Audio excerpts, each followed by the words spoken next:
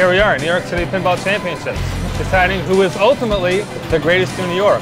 A question long discussed by basically everyone. Yeah, we're at Sunshine Laundromat in Brooklyn, New York. It's the morning of January 19th, 2019. Everybody's coming in to warm up for the tournament. Tons of people ranked in the top 150, tons of players ranked in the top 1,000, almost everybody. There's a bunch of money up for stake this year. Anyone here can win it. Good morning, bro. Good morning, Francesco. Francesco's one of the tournament directors today, along with Greg Poverelli. The state championship is a single elimination, 24-player tournament. The way it works is best out of 7, head-to-head. Every game matters.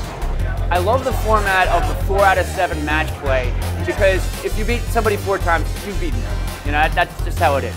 Now, the International Flipper Pinball Association has this big North American Championship series, and the winner from today here at the Laundromat is going to go on to compete with all the other state and province winners in Las Vegas, Nevada to see who's the baddest pinball player on the continent. That's kind of getting ahead of things, so let's see if we know anybody here anyway. The great Dave Peller spectating today, a very bad dude, Jerry Bernard, the very funny Paul Karras. Also, Eric Sweetland and Benjamin Furiga were doing some podcasting from the event. Benjamin Furiga does the NYC Pin Pod. I listen to it every week because he talks about us playing pinball. I think I get the appeal. Here's a sweet guy, CJ Smith.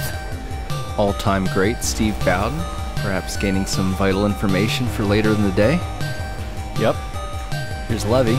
And right around 10 o'clock, Stop playing, everybody, please. Practice wrapped up, and everybody gets together for one of those nice little meetings that you have before a tournament. Highest seed gets game choice or order in the first game, meaning I can choose to go first if I wanted to for some strange reason. Okay? So now, I'm a pretty sharp cat, but most of the stuff ends up going way over my head, and I end up tuning it out and having to ask questions later. Ghostbusters, or you could pick second, or you could pick first. Whatever you want. Now, the best part is when everybody gets into the weeds discussing some kind of edge case on a new game. What about shaking the ball out off of the thing to start multi-ball? That's okay? So here we burned about 10 minutes talking about Supreme and shaking out the locked ball and criminal intent and all of that. It was great. So if I lock the ball and I trade, and I don't want the next person to have the ball locked, I can. Right. That's the difference. That's exactly what I'm trying to say. There is a difference. That you cannot have. But we're asking you, what is the answer to that? If you want to be a douche, then you deserve. All in all, a pretty rousing conversation to get the blood flowing in the morning. Tedious, but amusing. And we can move on to the business of game selection for the various head-to-head groups. Eric, you're bragging too. Eric. Yeah, I wouldn't have picked that, but whatever. Good luck, kill it. And we're off. First guys we're looking at here, Austin Smith and Jerry Bernard. Jerry eliminated Austin, and he really blew up a game of Guardians of the Galaxy. Here's Mike Pantino and Ed Zeltman.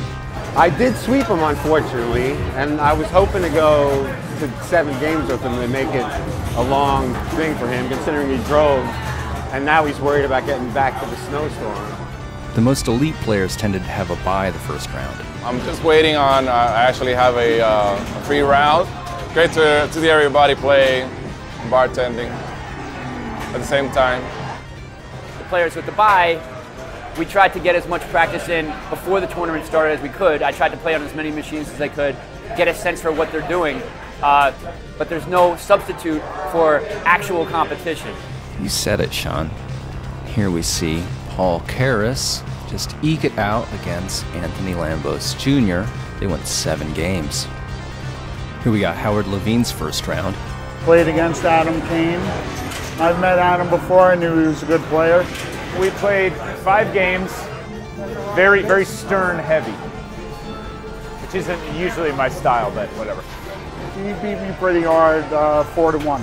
A lot of my friends are still in it, so I'm still here hanging out and watching the competition. Here we've got Zachary Frey, who eliminated one of our great locals, Nint Hu. And then David Chewy Cologne, who survived against Eric Russell to go on to round 2. Sorry I didn't get more of you guys playing. Levy Naiman versus Benjamin Furiga. Very proud to take him to 7 games. He beat me handily on AC/DC, also on Supreme. He really killed me. I chose that one and he really killed me there. Well, Levy just has that way, huh? Here we're starting to see all the scores coming in. Francesco's got to keep up with all this, and the eliminated players are starting to be cashed out. Just like any other first round in tournaments, you kind of feel out the machines. My buddy Nitsan Kabai eliminated Andy Cushman in the first round. Next round, I'm going to play Greg.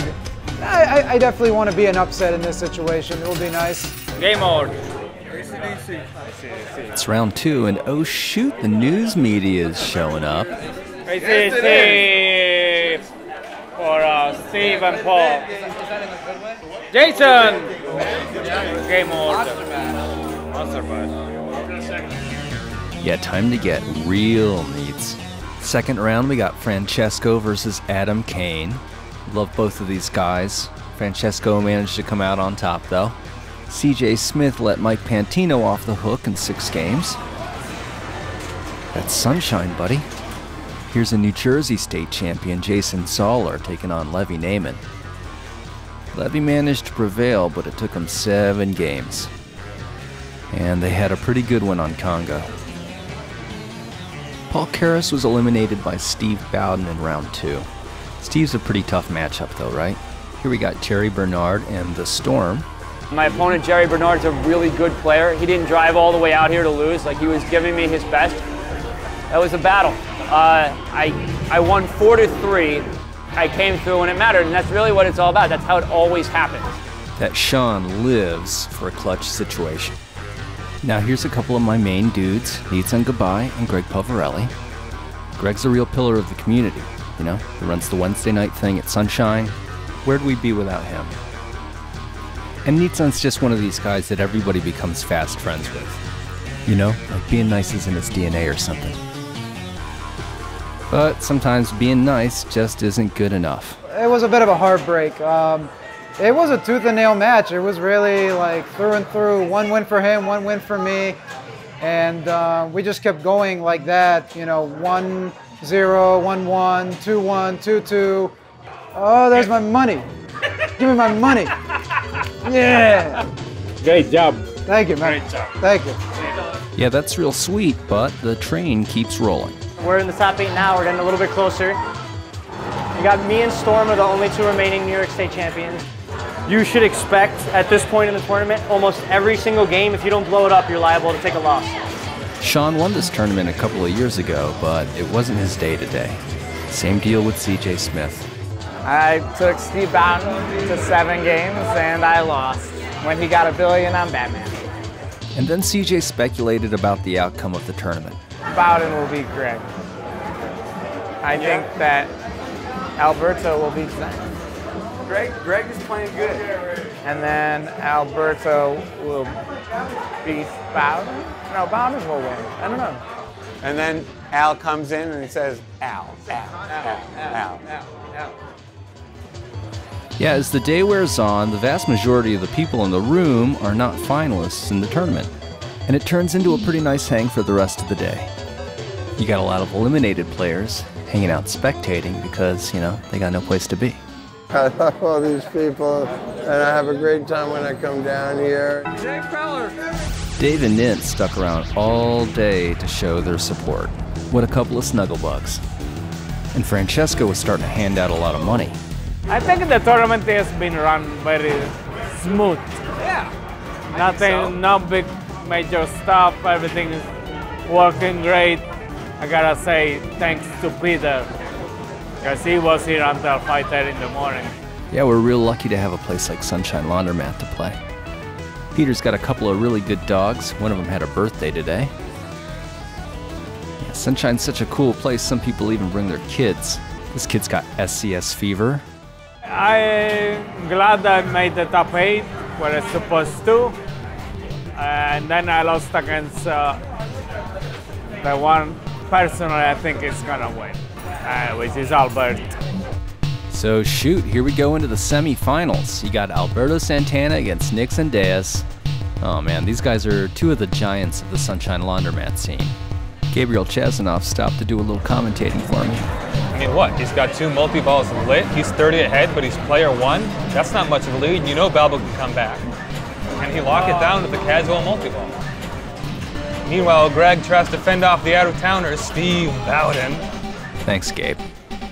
We have a similar style. I'm not at his level yet, but we like the same games. So I have to be careful against him because I know if I pick my strengths, I'm catering to him. And it looks like, okay, so I did win game 3, so I'm up 2-1 right now. I was good playing him, so he's a great player. Let's see where he goes. Star Wars! And Greg's gonna end up with a little action button hickey at the end of the night. And how'd it go with Alberto and Zen? I end up winning the 6th game, so that advances me to the finals. Nick Zendejas, great overall, great player. I'm still waiting for like the next rounds to really be intensive, but other than that, it's been great. Steve was pretty consistent on Batman tonight. It went to game 7, which is honestly a little bit better than I even expected. I knew I'd give him a run for it, but it could have been anybody's game there. And we both played pretty strong.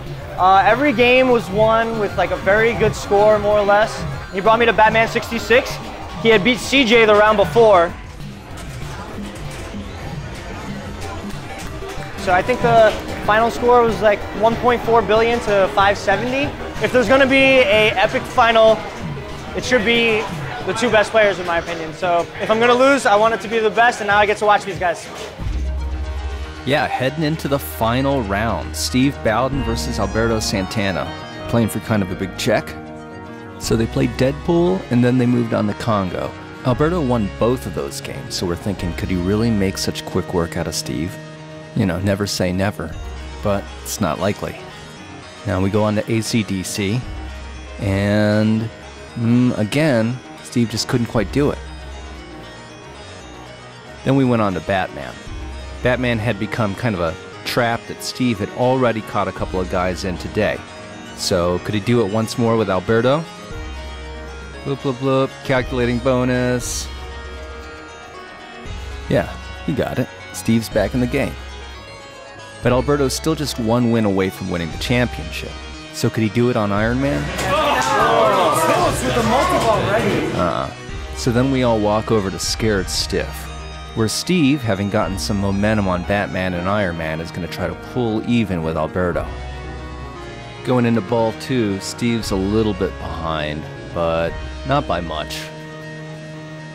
And folks are really starting to crowd around for this one.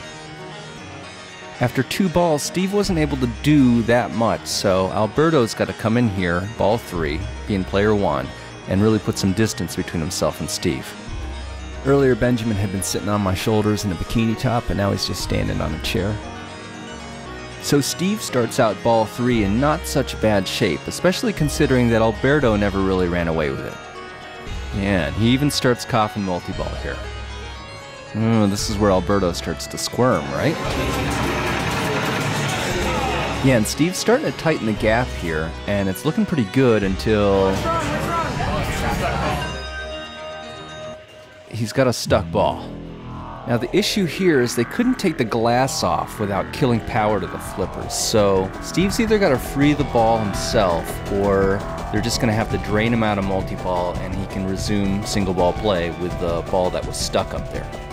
Steve chose the latter option, which was the smart play considering how tight the tilts are. You gotta look respectfully concerned or something, right? No? I already know the outcome. It's gonna be him. Alberto knows Steve can make 1,000,000 points on Scared Stiff in his sleep. But not tonight. So congratulations to Alberto and Steve and everyone else who worked their way into the championship. It was a great tournament. The day started out as me bartending and then started to play. Machines were playing pretty well. Everything was great. Got to play with all my buddies. I had fun, lots of fun. Yeah, I had a lot of fun too. And I had a nice time hanging out with my pinball family. Even though I don't know every single one of the players today, they all seem like pretty sweet dudes. And maybe next year we'll have more than just dudes playing, you know? And everybody got doggy birthday cake. This shot's kind of played out, right? Anyway, thanks for watching. See you next time.